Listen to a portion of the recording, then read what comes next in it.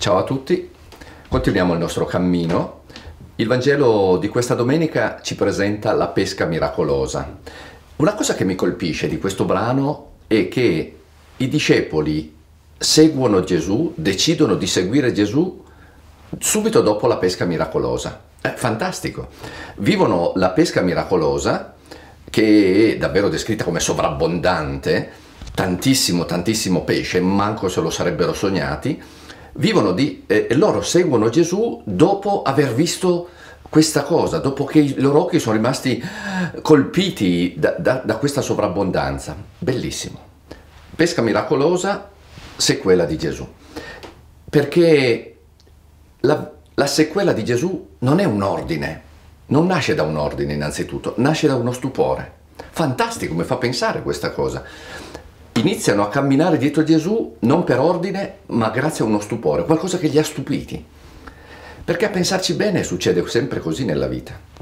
Pensate, noi qui a Pinerolo vediamo il Monviso, bellissimo. Perché si va sul Monviso? Perché uno un giorno inizia a camminare per salire fin sul Monviso facendo una faticaccia?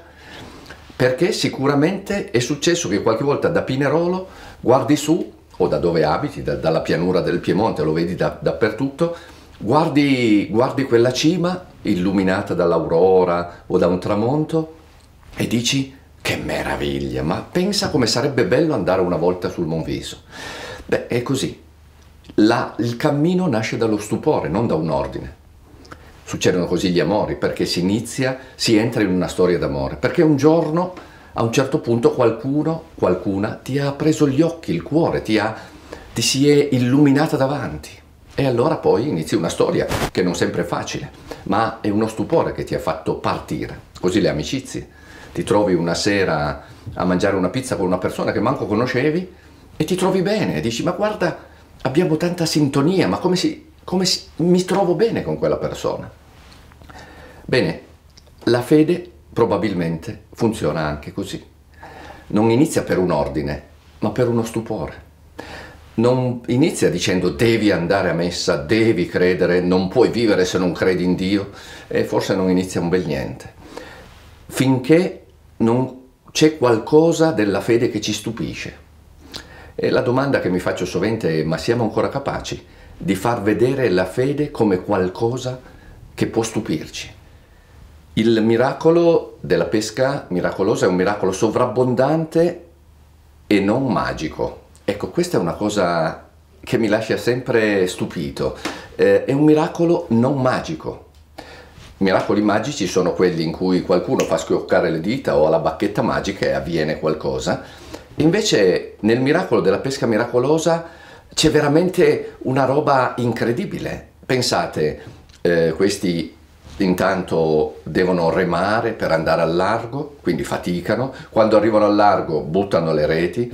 Buttate le reti, cercano di tirarle su e quasi sembrano strapparsi perché c'è troppo pesce, e allora iniziano a urlare. E quindi pensate che scena, c'è gente laggiù al largo che urla, che chiama altri che vengono ad aiutarli, gli altri partono quasi per un salvataggio, arrivano, si dividono a metà pesce per uno, riempiono le barche e si dice le barche quasi sembrano affondare, ma sembra una disgrazia, sembra una tragedia, è un miracolo ma dentro una faticaccia di questi apostoli, di questi personaggi. E la cosa bella è proprio questa, che il miracolo avviene dentro la fatica di questi uomini. Cioè questi si affaticano, tirano su, urlano, chiamano, remano, e mentre fanno tutto questo che era il loro lavoro, avviene un miracolo. Mentre fanno il loro lavoro, avviene un miracolo. E loro vedono il miracolo che sboccia dentro la loro fatica. E si rendono conto che nel loro agire avviene molto di più, ma dentro il loro agire. E iniziano a capire che nella loro vita possono sognare sempre di più di quel che sembrerebbe possibile. E allora capiscono che possono diventare collaboratori dei miracoli, possono diventare persone attraverso i quali avvengono miracoli.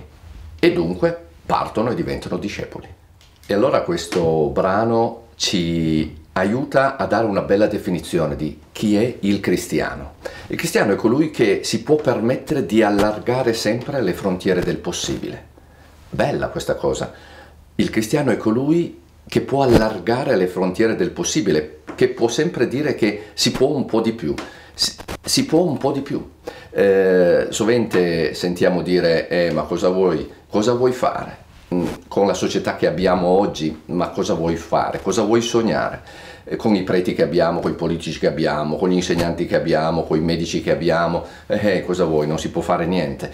Il cristiano è colui che proprio partendo da questo brano, e non solo, può sempre credere che si possono allargare le frontiere del possibile. E quanto avviene in quel miracolo, è bellissimo. I discepoli avevano pescato tutta la notte e non avevano preso nulla, erano stanchi morti e sapevano benissimo che si pesca di notte e non di giorno, e adesso in pieno giorno Gesù dice: prendete il largo e andate a pescare. Ma dici, ma cosa vuoi andare a pescare? Di giorno, se manco di notte siamo riusciti a pescare, non si può fare niente, non ne vale la pena. Però partono e prendono il largo, allargano le frontiere del possibile, sembrava impossibile, e avviene una pesca prodigiosa.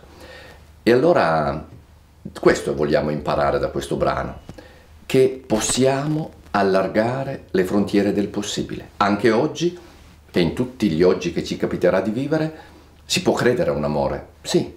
E dici, ma com'è possibile? Si può credere. Si può credere a un'amicizia? Sì. Si può credere a una giustizia, a una società più giusta? Si può credere. Anche oggi noi siamo quelli che possono prendere il largo. Ve lo auguro di cuore.